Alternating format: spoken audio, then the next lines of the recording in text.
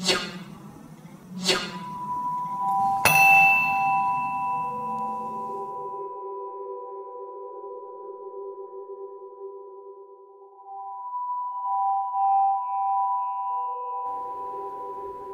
right, welcome back to another landscape from Lizard Landscapes. We've got the moon.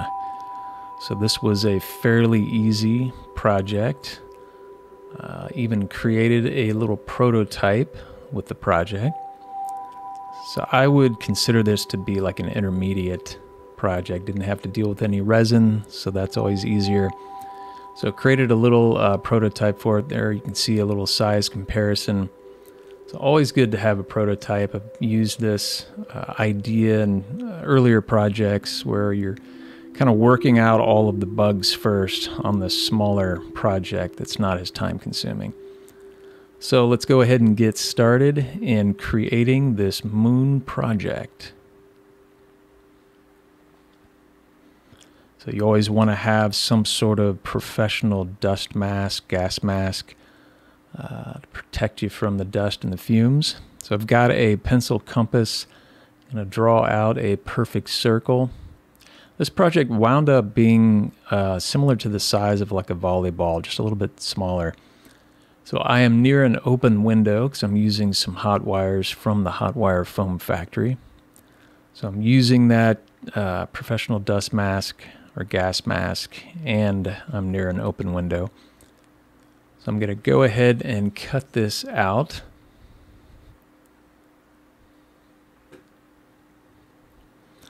And I'm going to trace around it and make at least one the exact same diameter.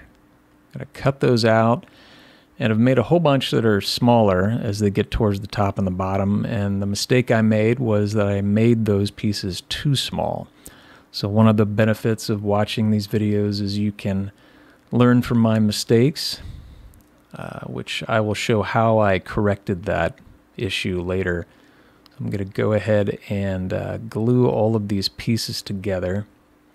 So two of the pieces are the exact same size, and then they get smaller as they go up and down. Another mistake I made is that I did not put enough glue in the center. The idea being that usually you want to avoid having to cut through glue with a hot wire because it's very difficult when the glue dries. But I did not add nearly enough glue. I really should have put some glue on the sides there, but I'll show you how I corrected that as well. So gluing all of these pieces down. And I think I weighted these and then waited a good week. Just did something else for a week. But again, those pieces towards the top, not big enough. So here we've got the prototype, just using 4 pieces. And I've waited for that glue to dry.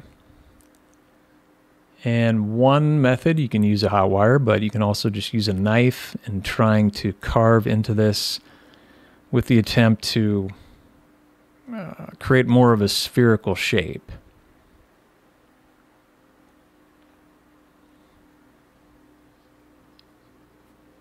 So it's looking a little bit more like a sphere, but quite a bit of work to do yet.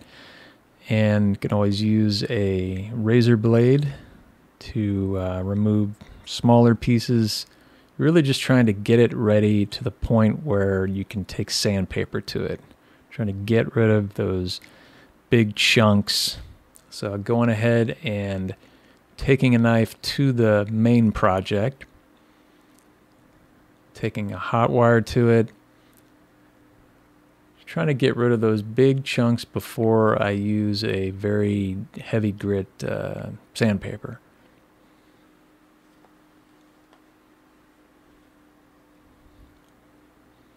So it's looking a little bit more like a sphere. And I've noticed that even after a week, it's not quite dry, and I need that to be perfectly dry. So I'm moving around, or I will be, with some sandpaper. So I'm going to add some more glue. and just wait this out. And after a week, it was perfectly fine. It's totally dry and stable. And I've got towards the left lower part of the screen vacuum cleaner attachment set up, just ready to catch all of that dust from this sandpaper job. Also got the dust mask, but I'm using a very heavy grit sandpaper and trying to get rid of those big chunks. As you can see, there's large gaps left behind that I will show how I filled those in. So in working in or with the prototype, it's got some gaps, got some gouges I need to fix, but it's coming along to the point where it's really looking like a little sphere. And I've drawn in where the dark spots on the moon are. I'm just taking a ballpoint pen, and now I'm testing out like how to create those craters. So even though it is a much smaller scale, I'm trying to figure out how to go about creating these craters. Got different size things. I've had what you just saw was a nail, and then I've got a pin. So using the head of a pin and using a paperclip. So kind of pulling that apart and seeing how that works as far as creating all these craters. You want to have a variety of shapes. But the great thing about the XPS foam as opposed to the EPS is it kind of holds its shape much better and lends itself, in this case, to creating craters a little bit easier.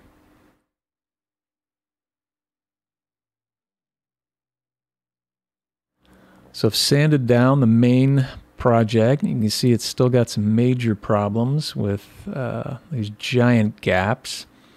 So if you look at the top left corner of your screen, you can see where I've cut out the discs. So that's the leftover pieces of where I cut out the original discs.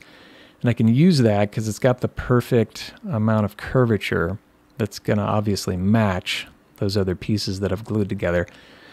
And I'm going to create these little pieces that you can see me kind of smashing with my fingers to try to get it to fit around the curvature of the sphere to fill in those gaps. So hopefully if you're actually going to make this project, you'll not make the same mistake, and you'll just create those discs a lot larger so that when you sand them down, you won't have this issue.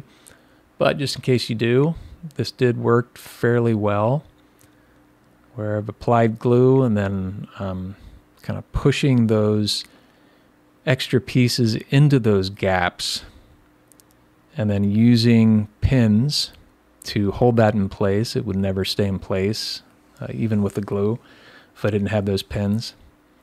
So keeping all of those little pieces in place, and then once that glue has dried, I'm going to try to shave off those extra pieces. So once that glue is dried, I'm going to remove with a set of tweezers all of these pins that are holding that, or those extra pieces in place.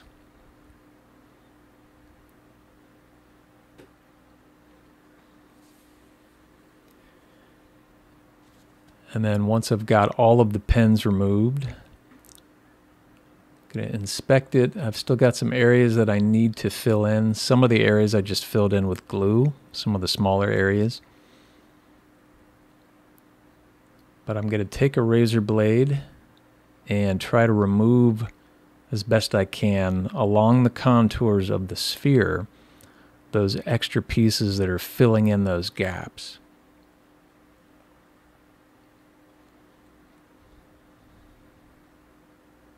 So it doesn't look great at this point, doesn't look perfect, but that amount, or at least getting rid of a good chunk of those, will help before I move on to taking a piece of sandpaper to it.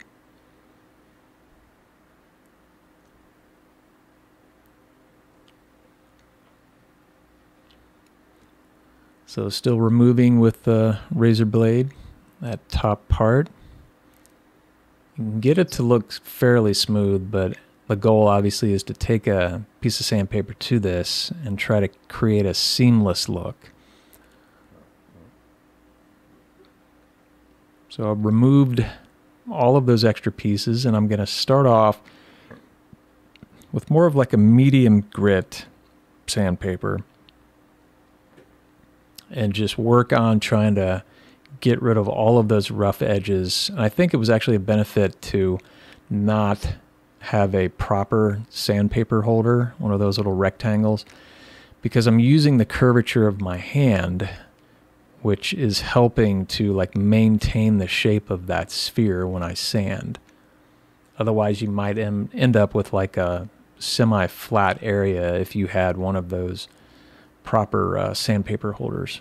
So I've moved on to a much finer grit of sandpaper, and just a process of working this back and forth over and over again to try to get it as smooth as possible and trying to eliminate those seams between the layers.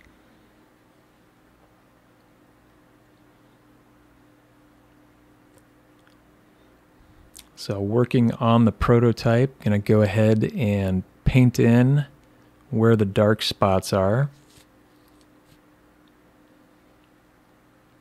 So just having looked at reference photos of the moon, obviously, you can find ones on Pixabay or Pexels, other sites. You can find free pictures, and then putting in some lighter gray. And be sure and watch this intermission. All right, time for another intermission. This is where I go completely off topic and try to motivate those who haven't found God yet to start searching. Sometimes it's good to revisit an old message from another video you might not have heard. This video's topic is something no one, including some Christians, want to talk about. You rarely hear this in a Sunday church sermon, but of course it is in the Bible. And that is the doctrine of hell. The concept of there being two destinations you could find yourself in upon passing away and leaving this world. I think there's a misconception that fear is always a bad thing, and yet we can see its benefits occasionally in our lives. If we're out hiking and we hear a mountain lion growl, that fear can push you into action to take steps in order for you to protect yourself, whether it be running or reaching for something to defend yourself. Fear can be a great motivator. Luke 12:4 begins, "I tell you, my friends, do not be afraid of those who can kill the body, and after that can do no more. But I will show you whom you should fear. Fear the one who, after you've been killed, has authority to throw you in hell. Yes, I tell you, fear him." Now, it makes God sound harsh, but in that scripture, God is the just judge. Just like a judge in a court of law can sentence someone to prison for the rest of their lives. Again, it sounds like God is being too harsh, but think of it in this way. When you were growing up, your parents did many things to help you. They had many responsibilities, one of which, and I realize how rough this sounds, but one of which was to prevent you from going to prison. Now, I also realize not all of us had great parents who were conscientious of this, but for the most part, parents knew in the back of their mind that if they didn't give you discipline and love and guidance, and multiple warnings in many forms over the years, and essentially give you some healthy fear of them, that you could wind up in prison someday. Now, what if a set of parents does all they can with what I've just mentioned, discipline, love, guidance, trying to encourage the right friendships, etc., and their child, adult child at this point, still winds up in prison? While in prison, they go through torment and abuse, maybe from other inmates, guards, the warden, and possibly self-torment. Is it the parents giving that torment? The parents aren't there anymore in prison with their son or daughter. You've been separated from them. The parents tried to prevent their child from going to prison. It's the others in prison with the adult child that are distributing any torment. Prison is basically a quarantine for evil, so those in it don't affect or infect the rest of us. We would all agree prison is necessary, or we would have chaos in society. Hell is a quarantine for evil after you pass away, so those in it don't infect heaven. In the analogy, the parents represent God, the child represents humans, prison represents hell, society outside of prison represents heaven. God is not in hell tormenting anyone. He's trying to prevent people from going there, similar to the parents. It's interesting how he lets us see parallels to hell while we're here on earth. And in my opinion, prison is a good example. And some people ask, well, where does Jesus fit in? Why is he the only way? Jesus is the one who came into the courtroom, so to speak, and paid our fine. And some of you are like, what fine? All of the lies we've ever told, all of the things we've ever stolen, all of the other ungodly, unholy things we've ever said or done. In a court of law, when you lie under oath, or when it counts, you have to pay a debt to society. That's on earth in our society. You can't not pay it. It has to be paid. In God's word, he's essentially saying it counts all the time, not just when you're under oath. All those times no one was looking, all those debts have to be paid for. Your case before God, the just judge, can legally be done away with because of Jesus paying our fine. In God's word, he's asking you to accept and believe in Jesus as having done this. And he's also asking you to let Jesus work through you in order for you to turn away from sin. Sin, something this world accepts as normal and commonplace, but in reality will lead to a separation from God, just like someone is separated from their parents if they go to prison. So you can see the benefits of learning about hell and having a healthy fear of God, just like you had a healthy fear of your parents. That healthy fear can motivate you and help in saving your soul from eternal separation from God. The point of these intermissions is really to motivate you to do your own research and realize that this topic is worthy of your time. Check out all of the amazing testimonies online of people who have been to heaven and hell and whose lives have been transformed from following Jesus Christ. Thanks for listening. All right, so on the main project, I'm going to start to looking at reference photos. You can see my phone there on the far left, looking at a photo of the moon, trying to map out with a ballpoint pen where those dark spots are. I'm not sure where or why I am using a ballpoint pen. I could have used a Sharpie for this, but it seemed to work.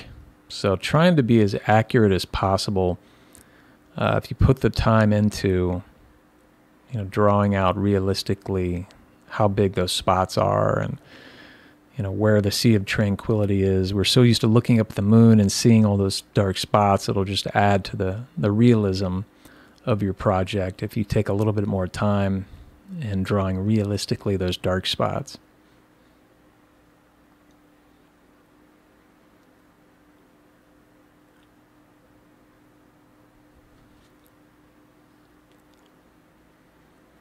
Then I'm going to kind of color in a little bit just to make sure I'm not going to go over this with light gray. It can look a little confusing, and just trying to make sure that I don't cover those up. So here I'm trying to test out in this larger scale how to create the craters for the main project. So I've got a screwdriver and just taking the other end of it that nobody ever uses and trying to test out how it's going to create a crater. So the XPS foam, again, really was good in maintaining the shape that is left behind by pressing any one of these tools into it. So if anybody knows what this tool is actually meant for, no idea where this came from. Looks kind of like a hammer that G.I. Joe would use, but I don't have any G.I. Joes. So if anybody knows what this is, leave me a comment. It does leave some pretty good craters in XPS foam. But using all kinds of things, using like the head of a nail, larger nail, and then using smaller nails.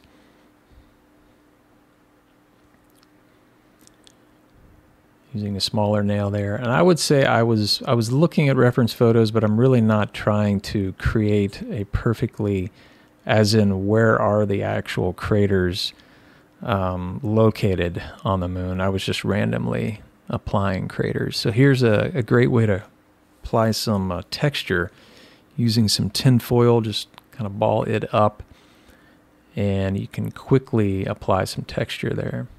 So still experimenting with different ways. Got the end of a paintbrush in creating craters, that is. So I'm using again one of those leftover pieces from when I cut out the original discs, and I'm going to cut out an extremely thin piece, but in that shape that the discs were cut out. I'm going to use that to fill in a healthy gap that happened in the middle of the piece. There are smaller gaps that this just didn't work for, but this bigger gap here in the center, I'm going to try to fill that in with actual foam instead of using glue, which there are other parts and gaps of this project that I just filled in with glue, but for this, decided to actually use foam. So trying to put it in there, cram it into that area, and then remove the excess with a razor blade.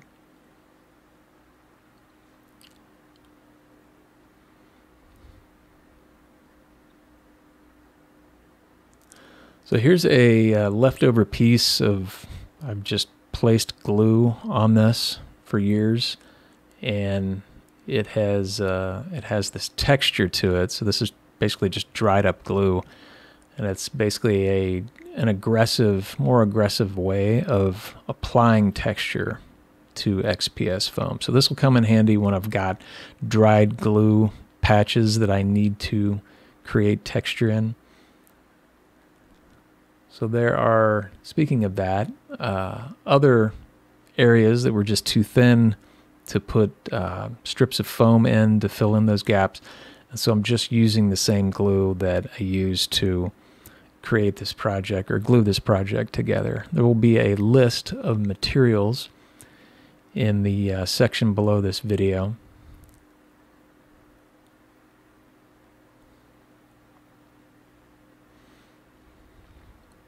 So one way of trying to hide those seams where I did have to fill it in with foam or glue is to try to have a crater like literally on one of those seams, to try to break that look of it not having texture or craters on it, in hopes to blend it in with the rest of the surface area. So I've got it down to a point where I'm going to start painting it, even though I did go back at this point or after this and created or filled in more gaps and applied more texture and then had to repaint that. But just painting on a light to medium gray in all of those areas that have that shade, and then working on the darker spots a little bit later.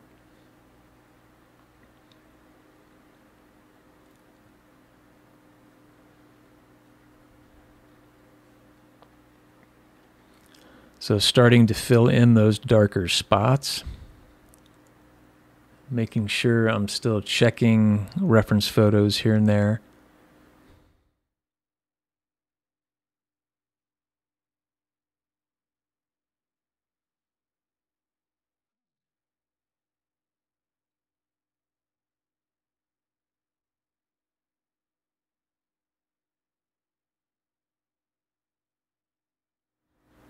So as you can see in the middle of your screen there, there's still, even though I filled that in with glue, you can still see a little bit of a seam. And I want to try to, even though I've already painted this, So I'm taking glue and I'm going to try to fill in those extremely small gaps. So this is just up to you, how far you want to take this level of detail and trying to hide those seams. So once those areas of glue that you filled in seams are dry, I'm going to take that piece that has all the dried up glue with the heavy texture. I'm going to try to apply some texture to that glue in hopes to try to blend it in with the rest of the surface area.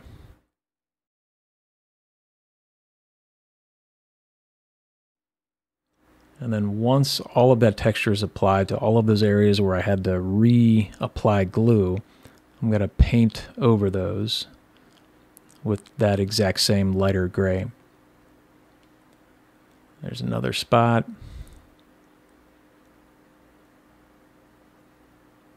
So hopefully it's looking more seamless at this point. So going back in and trying to refine all of those areas that have the darker spots. And one thing I noticed with looking at those reference photos of the moon is that usually there was like a very smooth transition between the darker spots and the lighter spots of the moon. So I've got my brush kind of in like a, it's an older brush, like a stippled look where you can, blend the two shades together, as you can see there.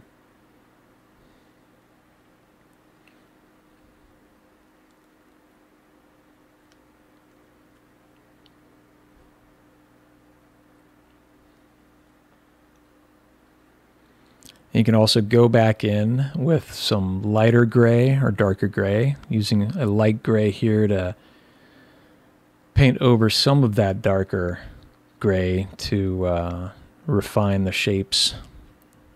And sometimes you're refining the negative space of like what's in between the darker spots. And I noticed that in looking at the reference photos that the darker spots had quite a few different shades of this dark gray. So applying some darker gray to the dark gray spots and also later applying some lighter gray. And it really provides a lot more depth and realism to your project. And then dry brushing on a very light gray. What this will do is really bring out the texture of those craters.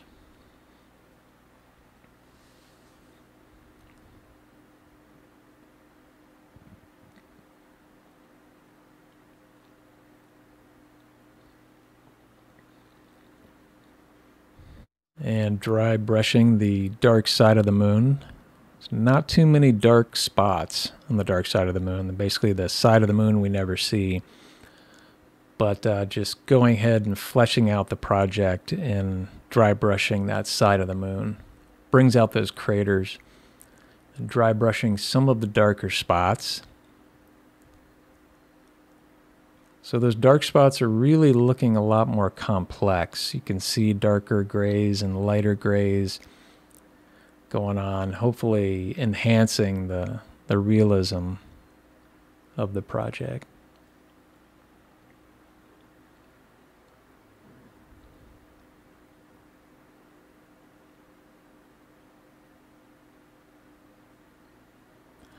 And going in with a smaller brush, kind of stippling, redefining some of those edges.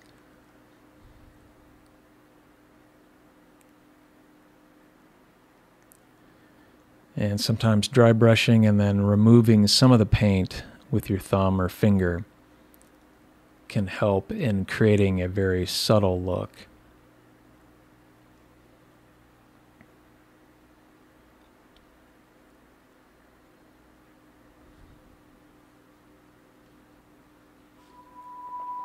And there you have it, Moon Diorama. So be sure and check out the rest of the channel for all of the other landscape videos. And as always, thank you for watching.